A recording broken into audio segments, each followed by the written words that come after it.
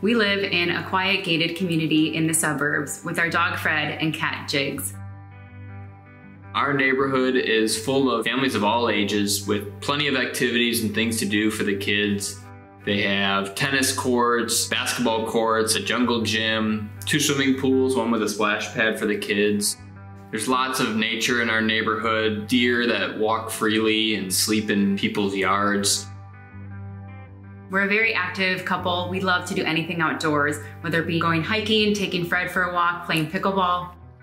We do have a home gym set up here so that we can access all of our workouts right in the comfort of our home. It also gets very, very warm here in the summer, so we have a swimming pool in the backyard. We love to lounge out by the pool.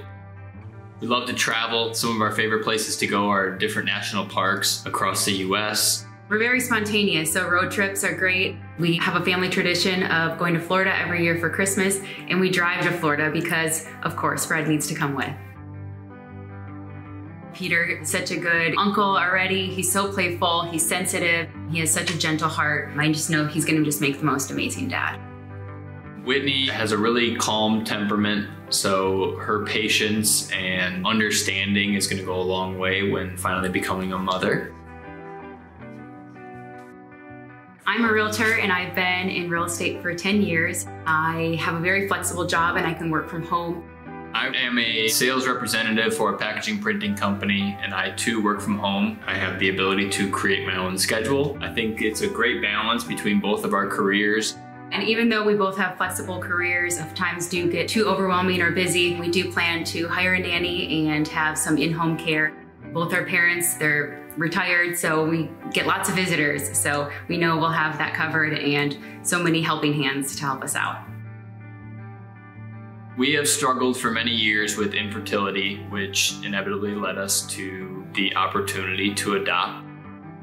The roller coaster that we've been on, it was hard, but the growth that we got from going through the infertility, it truly made us who we are today and is going to make us the best parents because of our past experiences. We have been praying about it every single day since we were married, and we are just excited and over the moon to be able to be blessed with the opportunity to have a child. They both have nephews and nieces on both sides of the family, and they are just awesome with them. They live in a very affluent neighborhood, have very good schools, so I really think that it would be any kid's dream home, to be quite honest. And I know my sister and my brother-in-law would just spoil this little baby or babies to pieces.